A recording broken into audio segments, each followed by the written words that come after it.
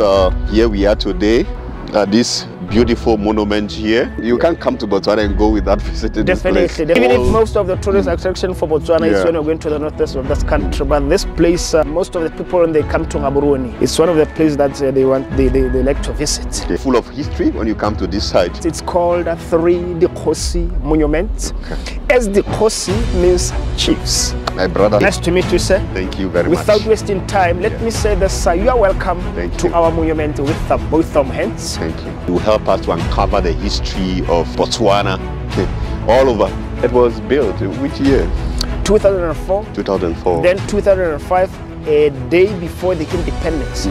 The third president of this country by that time, Dr. Festus Mogae, then unveiled it for the public. Okay. And one thing you should know is that you see this place, people in Ghana, I tell you, when you come here, you're going to pay a lot of money. Yeah. But you come to Botswana, you walk in here, and you just learn without paying anything. Definitely. Yeah. Pula for the last time. Pula. Pula again. Pula. Okay, nice one, sir. When you say Pula, you say Ayen. Ayen.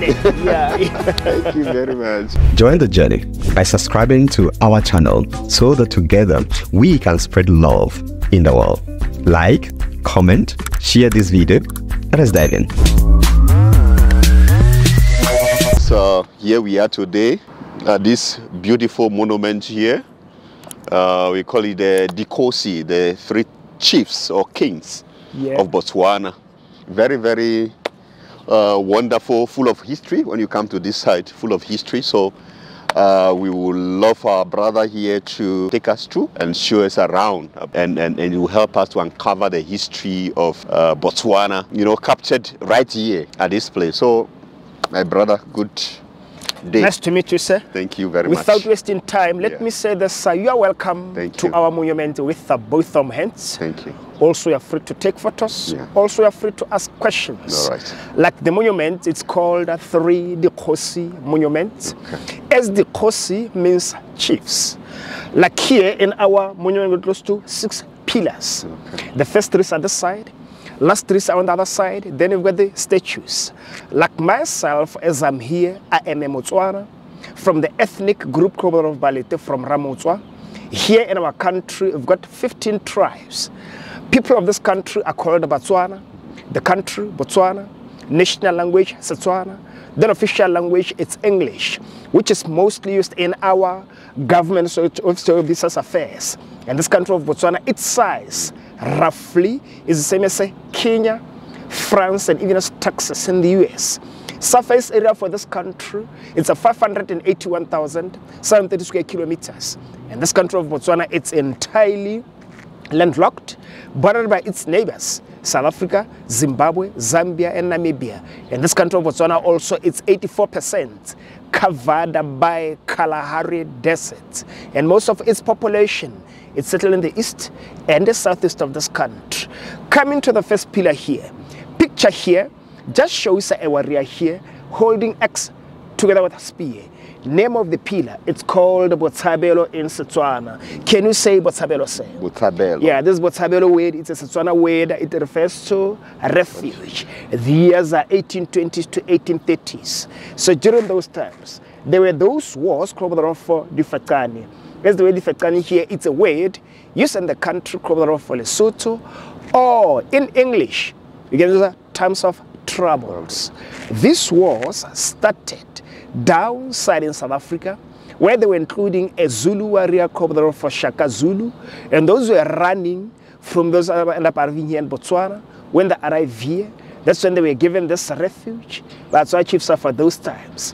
And even at the moment, here in our country, we've got the refugee camp. When we're going towards the northwest of this country, when we're going towards Kasani, there is a place called for Dukwi. We've got close to 3,000 refugees. Some of them are from Somalia. Some of them are from Democratic Republic of Congo. Some of them are from Eritrea. And even the Angolans were here before, but the Angolans, they went back to their original country. It seems like those political issues, things have gone back to normal. Then they've gone back to their country. Then from here, we can proceed to the second one on the other side. All right.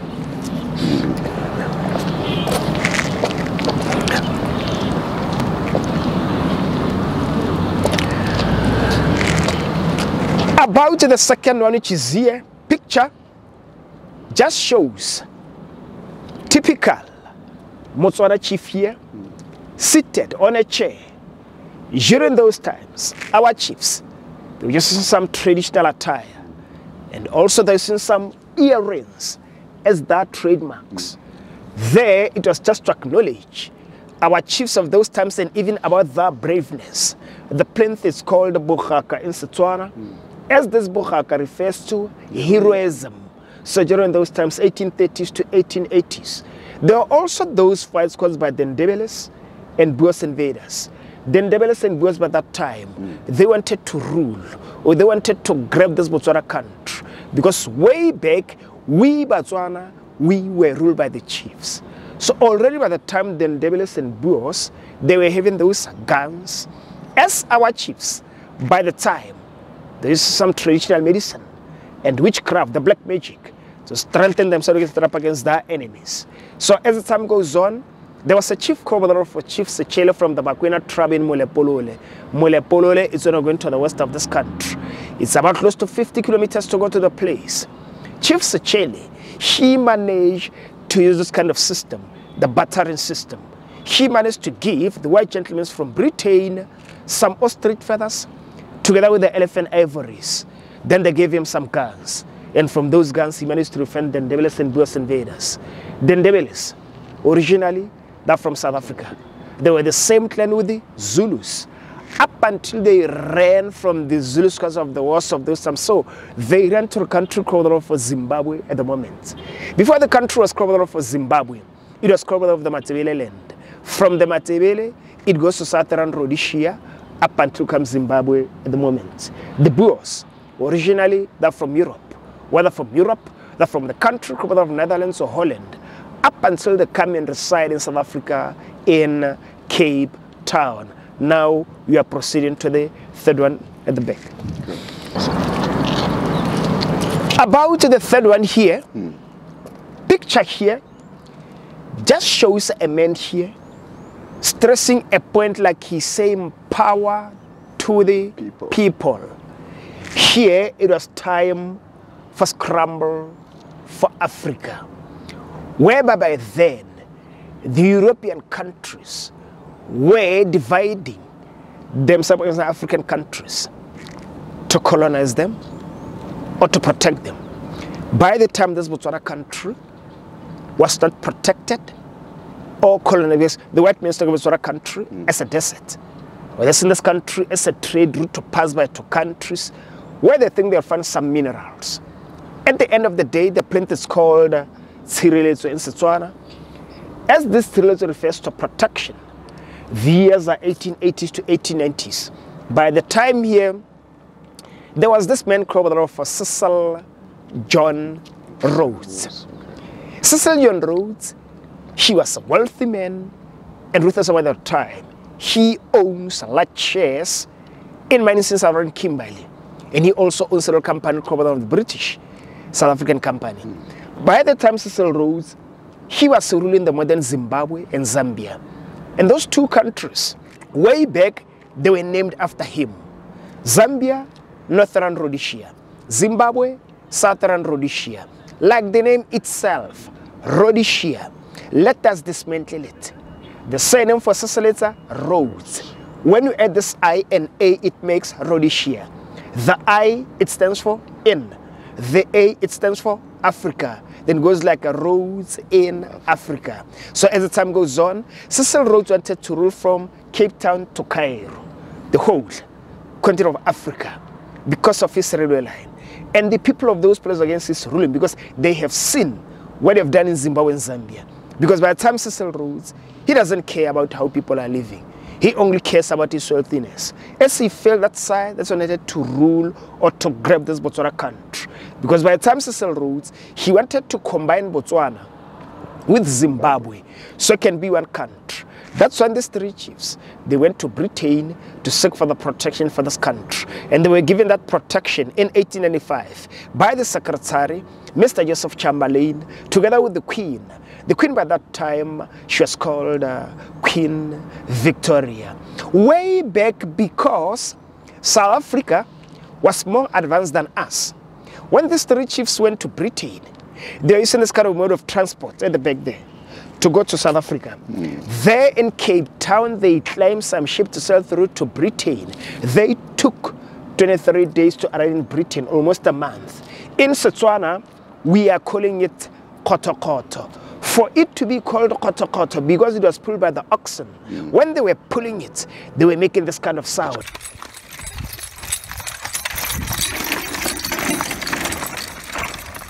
Koto. Then it had been called koto-koto in Botswana. Now we are moving to the three chiefs. Okay. So, these three chiefs, they are our nation's founders.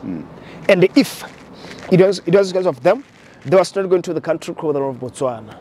Those who were the north are going to be the Zimbabweans, south, South Africans.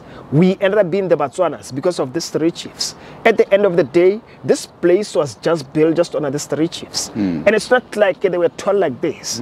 This tallness is just to show how far away to find where this place is.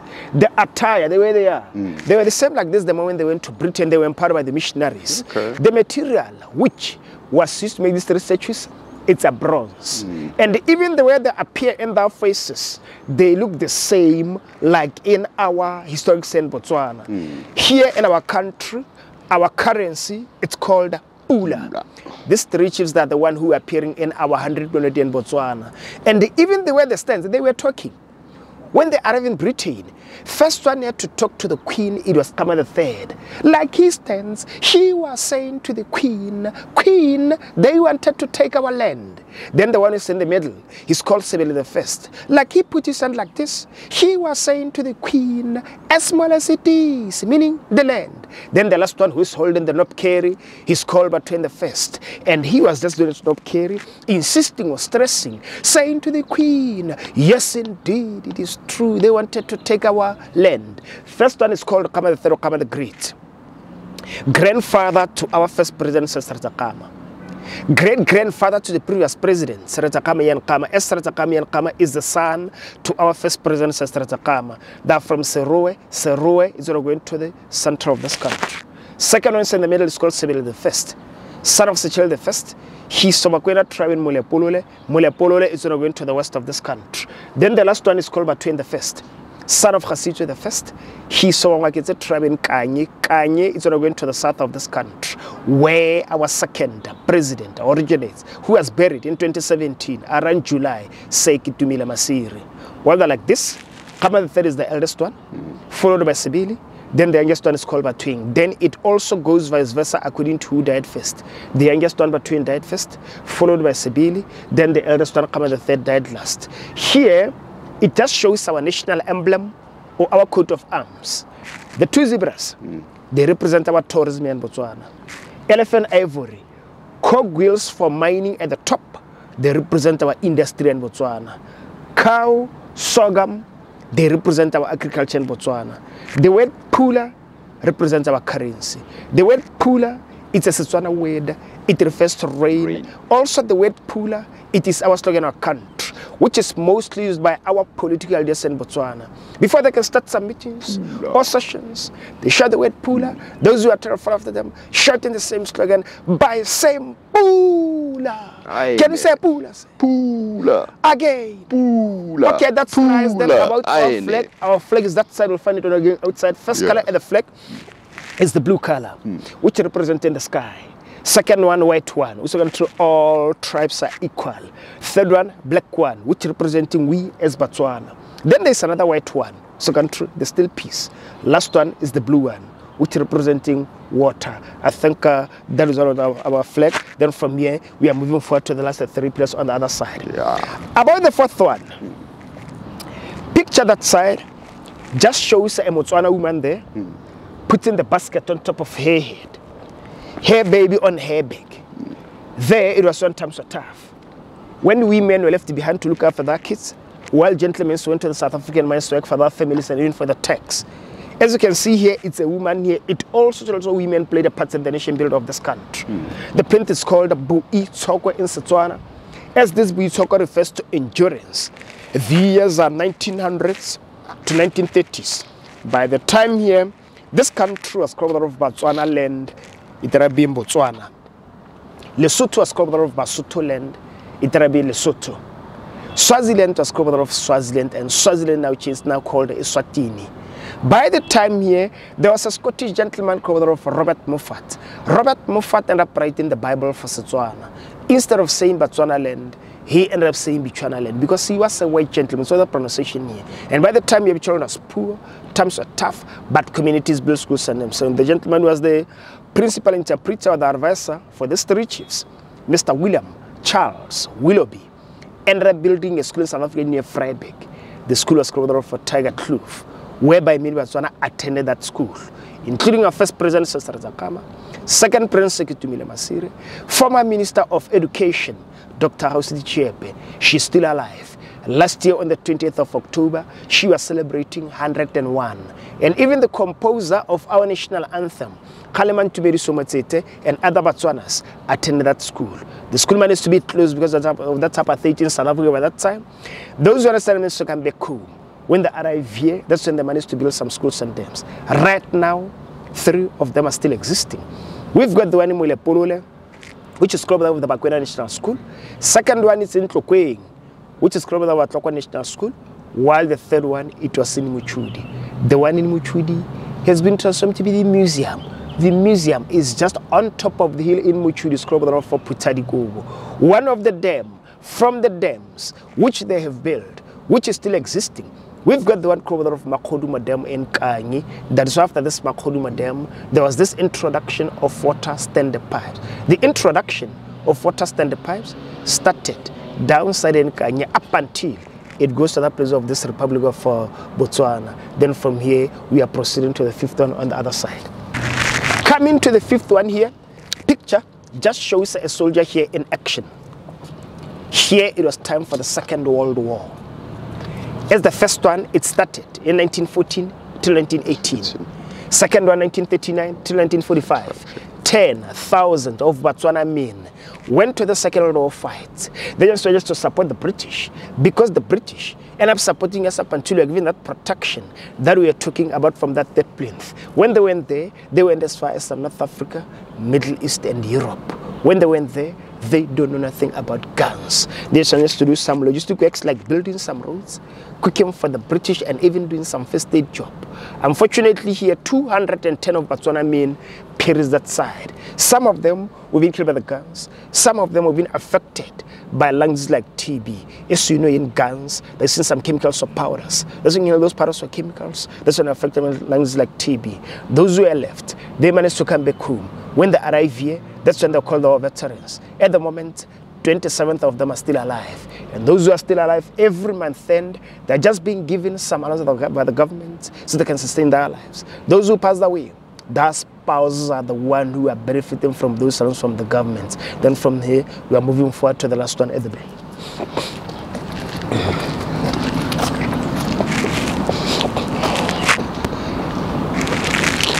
About the 4th one, picture just shows a young and sophisticated lady here holding the national flag of this Republic of Botswana. The plinth is called a Boipuso in Botswana, as this Boipuso refers to independence. Every year on the 30th of September, we Botswana, we are celebrating independence. Last year, we are celebrating our 57th anniversary. 2016, it was our Golden Jubilee, as it was a big celebration of our country. 1965, first elections of Botswana were held. Current ruling party BDP won those elections. Sister Zakama became the first prime minister of this country. 66, that's when Botswana achieved our first independence. Maybe I can say we are lucky, or maybe I can say God is great, because we have time for social John Rose. Maybe the diamonds that we Botswana are benefiting from them at the moment, maybe we'll never benefit from them. That is why I'm saying so. That's after getting independence, while we are on our own, following year 1967. That is when the diamonds were discovered in Botswana, in Orapa. Then the process of nation building and development up until today. Only developers in Botswana around the 50s. It was only just a 5-kilometer tar road from the railway line going to the High Court in Lobatse by then. The High Court that I'm talking about, located to Gaborone, is the one which is near to the other side. Our first capital city, it was called Mafikeng or Mahikeng in South Africa. Like in South Africa, there's in some provinces, while in our country, there's in some districts. This 9th one, which is called of Northwest Province, which includes Mafikeng, it was part of Botswana. Because of that apartheid somewhere at that time, that is when they end up taking that part of Northwest. The tribes in our country, you'll mostly find them in the Northwestern province, and that's why we Botswana have got some relatives outside in South Africa. After Mafikeng, Lobati became our second capital city. Lobati is about 67 kilometers from Gaborone while going down south. That town of Lobati also got much history. Late former president of South Africa, Nelson Mandela, he was given a political asylum in that town of Lobati by family of fish eating. Together with the late former president of Mozambique, Samora Machel, he was also being given a political asylum in that town of Lobati by family of and then after Lobati, Gaborone became our permanent capital city. The area which we are in right now, it's our new central business district, our new CBD. Way back, we Botswana, we are using the flag for Britain. Cousin to Queen Elizabeth came here to come and build the one we're using right now. She was called for Princess Marina. Even here in Gaborone, we've got the hospital called of Princess Marina. It was named after her. The moment he pulled the flag for Britain down, pulling the one for Botswana up, the rain poured that day. That is why our currency is called a pula, and even a slogan is called a pula. If there is no water, there's no life. When there's no water, you can't survive, because water is life. I think this is the end of our chapter. I think from the starting point till the end, I think now we get an idea about the history of Botswana. I think on top of it, also yourself, I think if you're going back home, you also invite others to come and visit this beautiful country of Botswana. So what is happening here? This place is open for everybody. Whether you are Botswana, whether you're outside this country, you're still allowed to come and visit. Have the information like you do right now. You can still visit, come and get us some photos. Okay, visit, come and even if I'm getting bored at home, like during the family, you can still come with the food. But come like some shades here. You know, if you're having the wedding, you can come take it from within photos here. Like this place is open like every day, Monday to Sunday, even during the holidays. It's open for the public. Up to. So there's no. From morning to. It's 7:30 to 6 o'clock. Yeah. So I think that's all I have for you. Now we are done. Yeah. Pula for the last time. Pula. Pula again. Pula. Okay, next one. When you say pula, you say aine. Aine. Yeah. Thank you very much. You're welcome. I think it's been a wonderful moment taking us through this place. As I said from the beginning, those of you watching us, I told you that this place is, you know, packed with the history. So he has helped us to unpack the history behind, and there's a whole Botswana here, you know. Definitely. Yeah, so if I may ask a question, this place, it was built which year? 2004. 2004. Then 2005, a day before the independence. The third president of this country by that time, Dr. Festus Gontebayemore, then unveiled it for the public. Okay. Yes, sir. Then the CBD was unveiled in 2016, a week before the independence.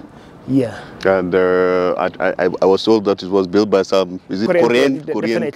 Okay. It is, definitely. They built this one. Yeah. Okay. Yeah. Oh, that's wonderful. Yeah. So thank you for taking us through. This is a whole, it's supposed to be a whole semester course. Yeah, definitely. You try to package this very nicely. That's very wonderful. And we advise you, if you come to Botswana, you can't come to Botswana and go without visiting this place. Definitely. Because this is a whole... Even if most of the tourist attraction for Botswana is when you're going to the northwest of this country, but this place, most of the people when they come to Gaborone, it's one of the places that they like to visit. Yeah. As for me, because being here for almost 6 years, that I'll be going to Ghana. When I go, they ask me about Botswana. You know, what is it? I have something to say, because once you stay in Botswana for almost 6 years, you become ambassador of Botswana. The moment, like we are saying, they saw this.